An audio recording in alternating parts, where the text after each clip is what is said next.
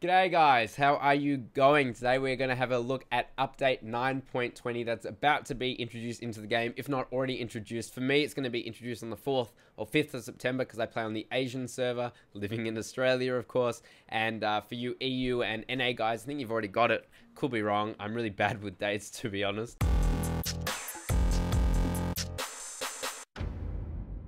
Today I want to discuss three main things about this patch. That is, of course, the new Chinese tank destroyers. I'm going to go through all of the tanks here and give a brief overview and my thoughts on the tanks as well. We're going to have a look at the grand battles and we're going to have a look at major vehicle rebalances. Now, there's so many that I'm not going to go through all of them at all. So I'm going to mainly touch on, in fact, pretty much only touch on the super heavy, I guess, nerfs. I'm not a huge fan of these ones, but there are some really good vehicle rebalances, but this one I'm not too happy with these rebalances, to be honest. But anyway guys, let's have a look straight at the new Chinese tank destroyers. Now, these Chinese tank destroyers are quite odd, and the reason I say that they are quite odd is because they don't follow a general pattern. I mean, you might think, if you have a look at, for example, the French tank destroyer lines, all the French tank destroyer line, all the tanks are pretty similar in how they perform. Of course, they are being changed in this patch, but in general, they do perform pretty similarly. But these tanks are kind of broken up into thirds, or at least mainly the lower tiers and the higher tiers. So if you're wondering what is the main difference between the lower tiers and the high tier tanks, well, the low tiers, they have this pretty great mobility to them. For example, having a look at the Su-76G FT, you can see that it has a power to weight ratio of 25.21, just over here guys. So that's pretty insane. It's certainly better than the Su-76, the standard Russian Su-76, which, if we have a look at, has a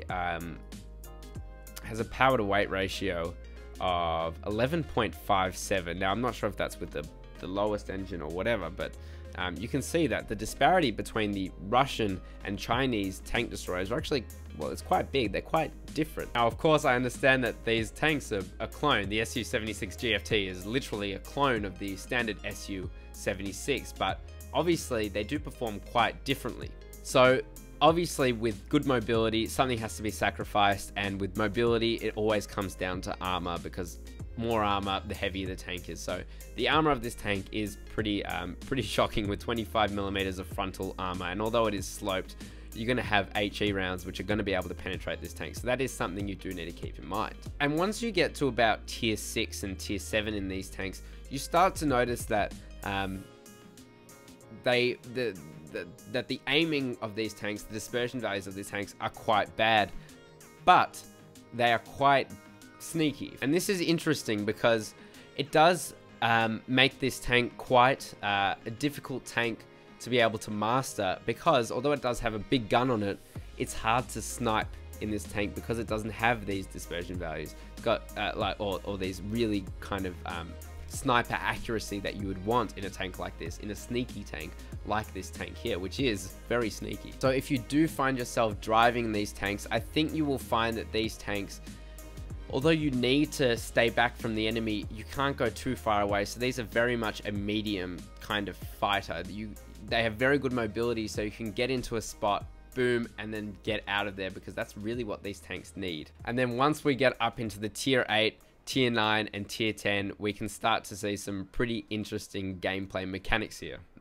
I think that they're quite balanced, to be honest, and that's not a word that we can throw around too often in World of Tanks. These tanks are really well balanced, as in they have pretty good armor, they have pretty good mobility, and they have a pretty good gun.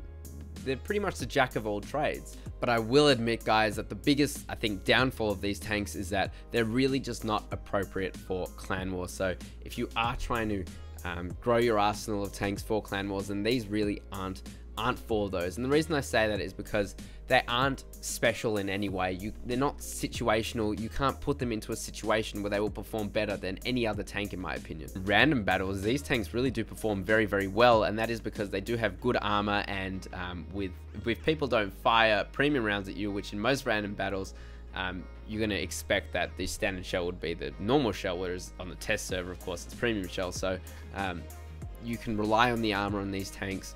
They have a big meaty gun on them. The shell velocity is slow, but that's something you can get used to.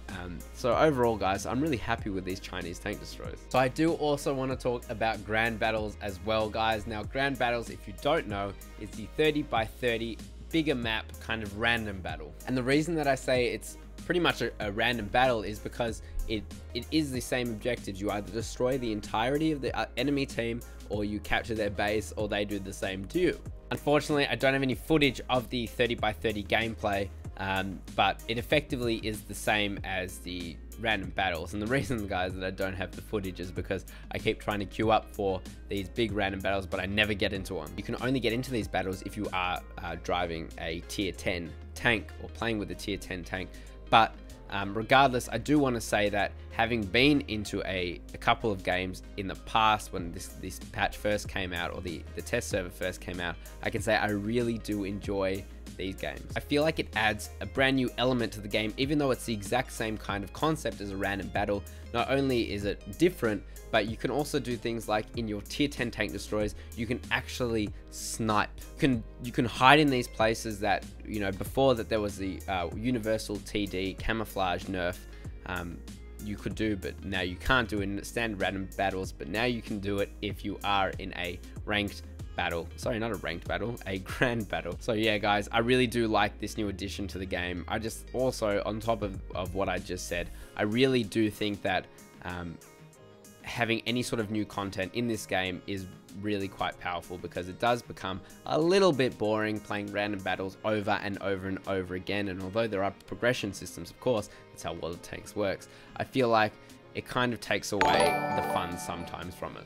My apologies, guys, I just got a subscriber on Twitch, and also if you guys do want to find my Twitch channel, check out the link below. Enough of that dirty self-promotion, let's have a look at the rebalancing in this patch. So onto the super heavy tanks. Now, this is a bit of a contentious issue for me, because although that this patch introduces a whole bunch of really good rebalancing, rebalances, I should say. For example, the Pack 88 Jagdtiger, which I actually have in this account, it gets a huge mobility buff, which is really necessary. You find that the higher tier Russian tanks, medium tanks also get rebalancing and things like that. They're very, very warranted, but these super heavy buffs, I think, are missing the point. And that point really is that they're still really too strong, but they're also insanely situational. These tanks perform so shockingly on open maps such as desert maps, etc., because A, they're slow, and B, their armor can't really hold up. Now, the nerfs that occur to these tanks, I'll go in order. This tank here, the Mouse, it had its health points or HP reduced from 3,200 down to 3,000, which I'm pretty sure it used to be anyway. And it also had its DPM increased. Its reload time was increased by 1.3 seconds. And the Type 5 and Type 4 Heavy both received armor nerfs. So these little areas here, which you would presume are weak spots, have become more of a weak spot where you can shoot into it. I think this is 240 millimeters of effective armor. This is 260 millimeters of effective armor. And the same goes here, but this is like 250, 270, something along those lines. And I think that although it is a step in the right direction, it's still really missing the point of why these tanks perform so well in some situations and just so shit in other situations. I mentioned, guys, that the Type 4 and Type 5 Heavy both received pretty major mobility nerfs. Both of them have really slow traverse speeds now.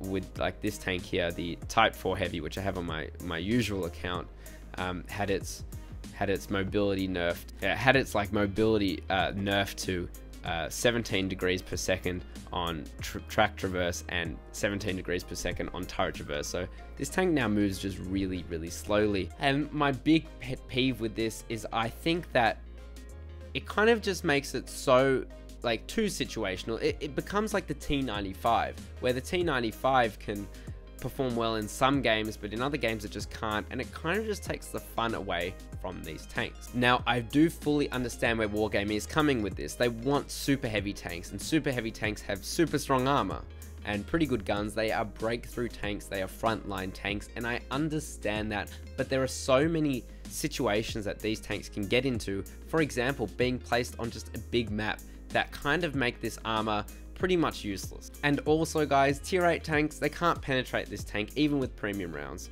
most of them anyway. Tier 9 tanks can only penetrate these tanks with premium rounds, and tier 10 tanks can just go through the front of them like butter with premium rounds. So I really don't, as the game currently stands, as long as the premium rounds are the way they are, as long as the balancing overall is the way it is, these tanks are so situational that they're fun in some situations, too overpowered in other situations. They just don't really work at the moment. But I guess at least Wargaming is moving in the right direction, especially with this Type 4, Type 5 heavy situation here, where they are changing the armor on it to be able to be penetrated by some tanks if you aim at a weak spot. And that's what's really necessary in this game, and that is just weak spots. Although I must admit, I am disappointed the mouse doesn't have any big weak spots on it that I could really take advantage of in my tier 8 tanks, because too often am I seeing these tanks in random battles in whatever tier 8 tank I'm playing, and I just know I really can't do anything against it. It's just too powerful.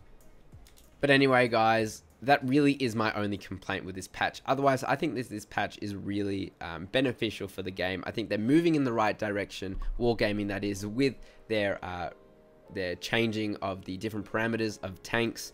I know that they're not going to do that whole worldwide or global overhaul of the game mechanics because it could break the game, but they are introducing things, and I think that that's really important for the progress of this game and for us as players to be able to enjoy it.